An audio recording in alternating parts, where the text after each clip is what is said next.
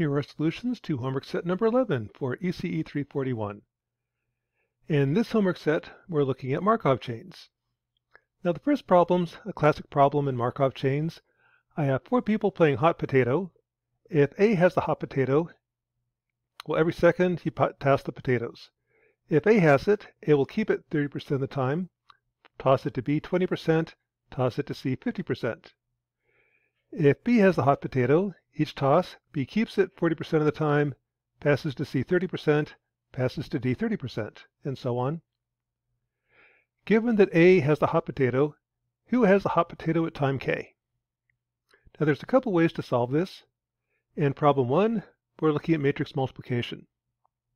I first set up a state transition matrix, kind of like so. What this says is that if this is the probability that A, B, C, D have the hot potatoes. Suppose A has the hot potato. So this is 1, 0, 0, 0. When I multiply, this is where the potato is after one toss. This first column is times A.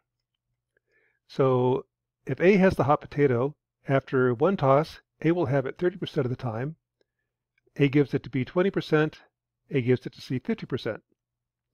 If B has the hot potato, column 2, then A or B never passes it to A.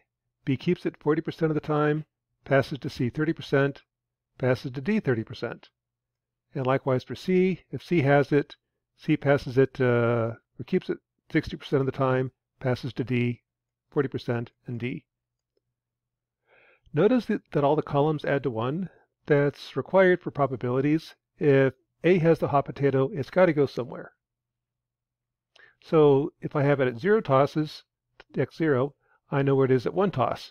Multiply by this matrix, I have where it is at 2 tosses. So let's call that matrix M. Then I can find out where you are after 1 toss by multiplying by M, 2 tosses, multiply by M squared, 3 tosses, M cubed, 10 tosses, multiply by M to the 10th. So this is where the hot potato is after 10 tosses. A has it with a 23% probability, B has it with 7% probability, and so on. So that's one way to solve a Markov chain matrix multiplication. Second way to solve is using Z-transforms. So in MATLAB, there's a state space. There you have Zx equals Ax plus Bu. This is more for digital filters. Y equals Cx plus Du. In this case, A is my M matrix, state transition matrix. B is my initial condition. C is, of those 4 states, what combination do I want to look at? And D is 0. So A is M. X0 is A has the hot potato initially. I want to look at the first state. That's A. Throw that in MATLAB. That's the MATLAB command state space. And this is how many seconds between tosses. And let's just say I toss the potato every second. Convert that to Z-transform. And here's the transform. And an oddity of doing it this way is you're always off by Z. Multiply by Z, and that's the Z-transform for A. Now to find A of K, take the inverse Z-transform. Do a partial fraction expansion. Then take the inverse Z-transform, and here's each term. These two together give you these 2 terms. And that's A of K. Plug in K equals 10, I get the same answer as problem number 1. That's the second way to solve, using Z-transforms. A third way to solve is using eigenvalues and eigenvectors. The A matrix is a 4x4 system. It's got eigenvalues, it has eigenvectors. Find the eigenvalues. Note that the eigenvalues are the poles.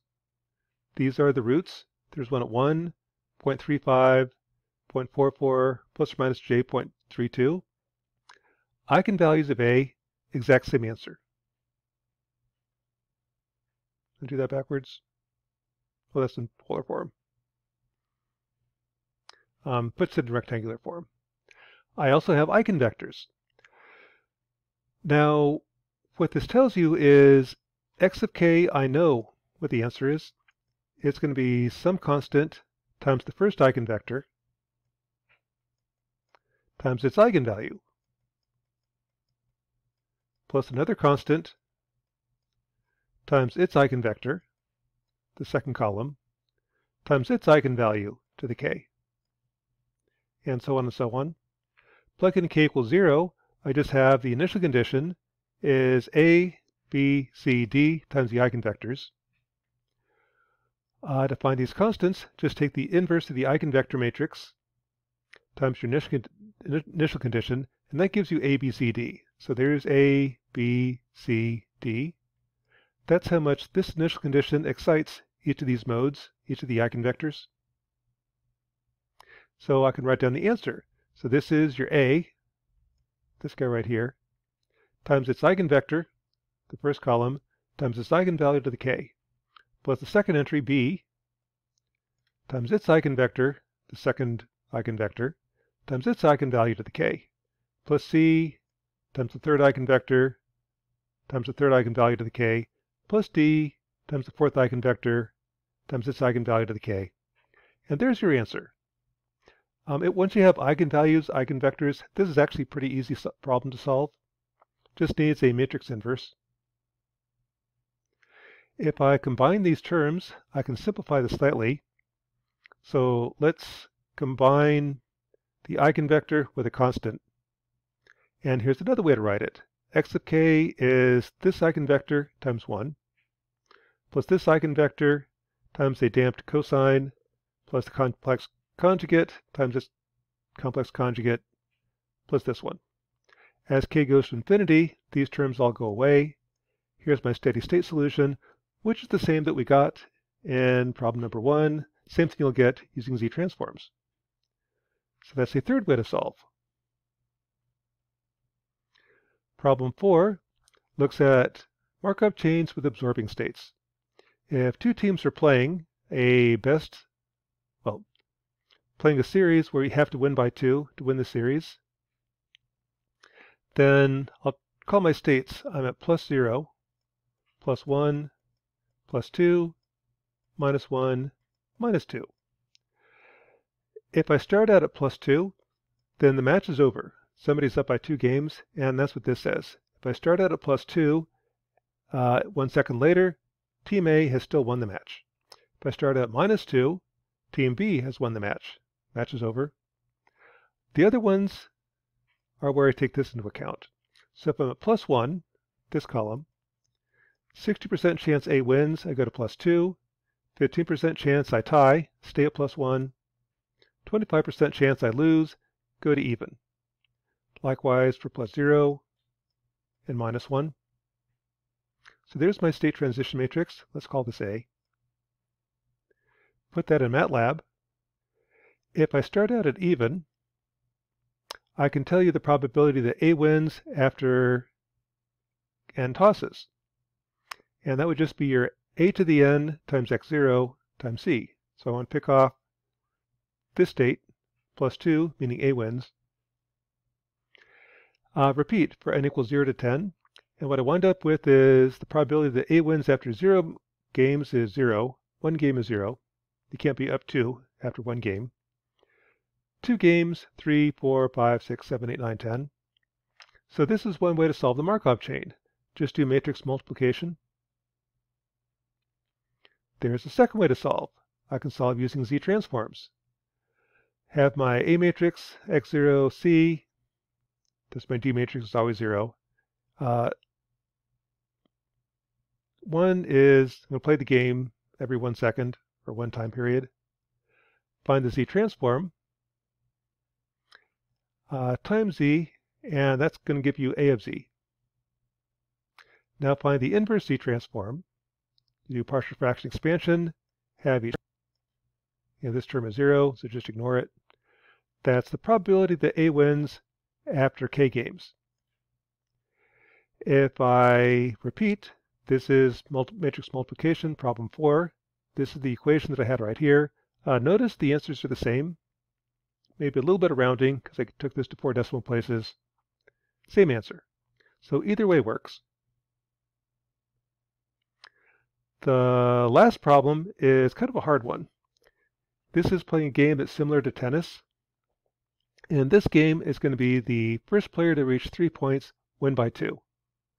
So there's a couple ways that A could win, or backing up. And suppose A's got a 60% chance of winning any given game. There's a couple ways A can win. A could go 3-0, the match is over. A could win 3-1, which actually means that A wins and I start out at 2-1. So if I start out at 3-0, the match is over. Third way that A can win is that A wins after going 2-2. So this is when you go into a Markov chain. These are binomial distributions. Add them all up and have the total odds of A winning. So the probability of A going 3-0 is a binomial distribution. I've got 3 coin tosses. I get 3 heads. Odds of a heads or a win are 0.6. Odds of a loss are 0 or 0.4. Multiply it all out. 20% chance A is going to go 3-0. A can also win after going 2-1. So 3 games, pick 2 for heads. I got 2 heads, 1 tail. And A has to win the next game. Gives you 0.2592. Third way to win, I go to deuce, 2-2. So play 4 games, pick 2. I get 2 heads, 0.6 squared, 0.4 squared. 34% chance to go to deuce. Once I get to deuce, it goes into a Markov chain. I start out at even, 2-2. 60% chance A wins, go to +1. 40% chance B wins, go to -1. If I get to +2, the match is over, A wins. Go to -2, the match is over, B wins.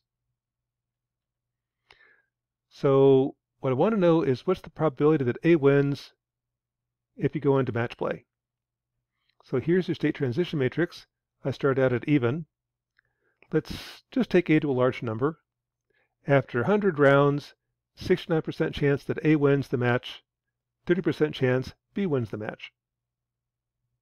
So the total odds are then probability that A won going 3-0, plus the probability A wins going 3-1, plus the probability that A wins after going 2-2. Add them all up, I get 71%. So with this format, A has a 71% chance of winning.